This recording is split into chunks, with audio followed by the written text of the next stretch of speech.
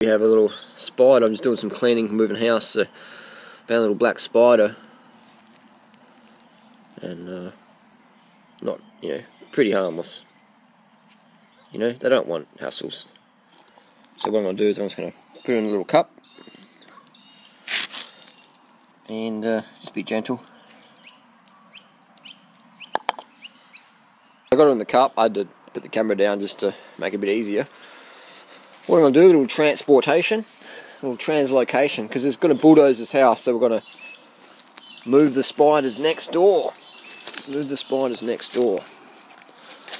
fence, it's the next neighbour's house. There's a good location for the little spiders. I reckon just on this little railing here they like to live. Come on, little Sally. It's a female house spider. There we go. Easy done.